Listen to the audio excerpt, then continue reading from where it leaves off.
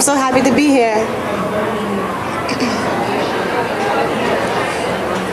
On evaluating Black privilege. Black privilege is the hung elephant swinging in the room. Is the memory of a slave ship praying for the Alzheimer's to kick in. Black privilege is me having already memorized my nephew's eulogy, my brother's eulogy, my father's eulogy, my unconceived child's eulogy. Black privilege is me thinking my sister's name safe from that list. Black privilege is me pretending like I know Trayvon Martin on a first name basis. It's me using a dead boy's name to win a poetry slam.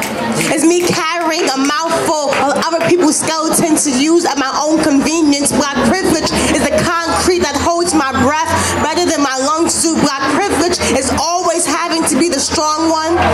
It's having a crowbar for a spine. It's fighting even when you have no more blood to give. Even when you have lost sight of your bones. Even when your mother prayed for you. Even after they prepared your body for the funeral. Black privilege is being so unique that not even God will look like you.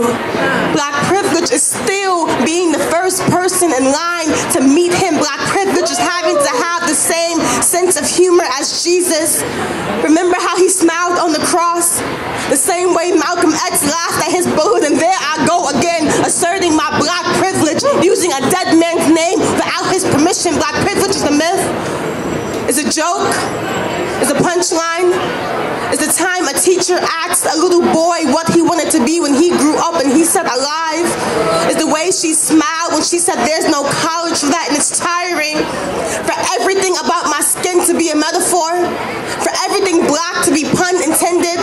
To be deaf intended. Black privilege is the applause at the end of this poem.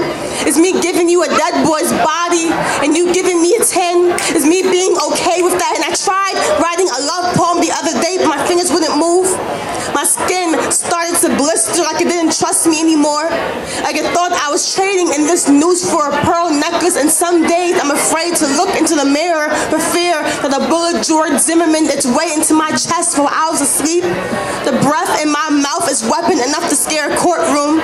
I'll be lucky if I'm alive to make it to the stand. For some people, their trials live longer than they do. Black privilege is knowing that if I die, at least Al Sharpton will come to my funeral. At least Al Sharpton will mason jar my mother's tears, remind us that the only thing we are worthy of is our death. We are judged by the number of people it takes to carry our caskets. Black privilege is me thinking that's enough. Is me thinking this poem is enough. Black privilege is this. Is this breath in my lungs right now?